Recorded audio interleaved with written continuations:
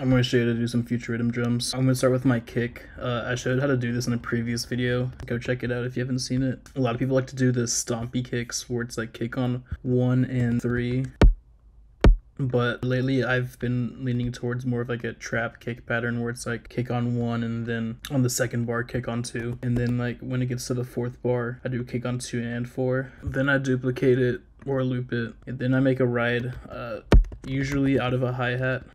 When I make my patterns, I usually press Command 4 or Control 4 if you're on Windows, and then have it slightly like off grid, so then it's like a little swingy. I loop it. If you didn't know, you can do a key map, Command or Control K. I set L to loop it. Actually don't like this hat. I want to do like a, so it's from Leotrix. Get a vocoder, then turn up the formant, turn up the release. Also turn up the range and adjust your low frequency. Adjust the depth, enhance it. If it's still free, you can get kilohertz transient shaper, and then turn down the attack all the way, and then turn up the sustain and the speed. So it's like throwing a splashy ride. Then I get my auto EQ, which is just an envelope follower linked to the scale of 2 different EQ weights. On my expanding EQ, I like to turn on a high shelf, and then on my compressing EQ, I make a bell toward like the more upper mids, and then high pass it. And then a nice little sauce to put on it is chorus. Turn up the rate, maybe turn down the dry wet and turn up the amount. Oh, that is nice. And then if you feel like it's not loud enough, you can get glue compressor. If you want an easy fix for this, I have a ride maker rack I'm going to link in the description. I've linked it before, so you can turn any hi-hat into a ride. Now we're going to do the snare, but before we do that, I'm just going to group these together. Call this group drums, and then make a group called kick snare, and you'll find out later. So this applies to like all samples that you use, but you should be picking like good samples that sound good like by themselves. I probably learned this way later than I should have. If you have ear candy snares and kicks and rides, then it's just going to be easier to make a banger track.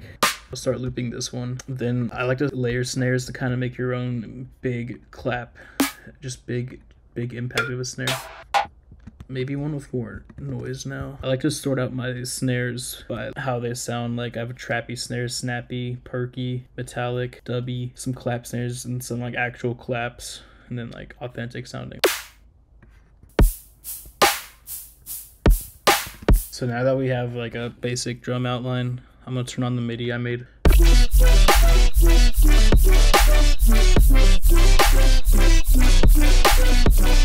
Now, something you probably noticed while listening to that is that the drums don't really stand out. They don't really pop. That's why we're going to group all of this and make a send called Sidechain. So this is just going to be where our drums can cut through the mix easy. So this group, I usually call it else because it's everything else. It's not the drums. I route it through sends only, turn up the send chain all the way. So then all of this will only be going through this sidechain, and you don't have to put the same sidechain on every single group that you have. And same with these other reverb and echo sends I have. Sends only. Enable the sidechain send, turn them up all the way. My go-to is Compressor. Just get sidechain input from the kick snare group we made earlier. I usually turn off the EQ, turn the ratio to infinity to 1, and then attack down to almost 0, and then set it to peak, and then bring it down to whatever threshold sounds about right. A mistake that a lot of people have made, I've seen, is that the knee is soft, and just because like people really don't really think about the knee a lot. To make it a really hard like cut through, you turn it down to 0. And then adjust the release so you have a nice like little window for your drums to cut through.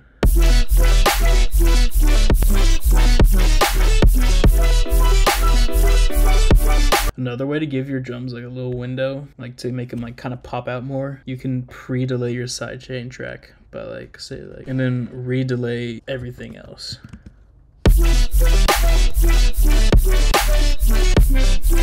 Just so you know, I decided to make my kick start clipping.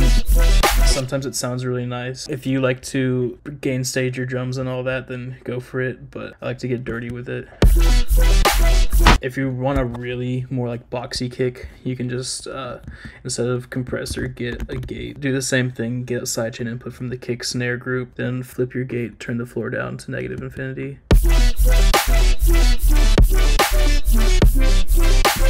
You can even play with the EQ and see. And if you don't like how much your drums stand out, you can always get a drum bus. Adjust the transients. And another alternative you can use is Panks. I was really skeptical of getting this plugin first, but it can be somewhat useful.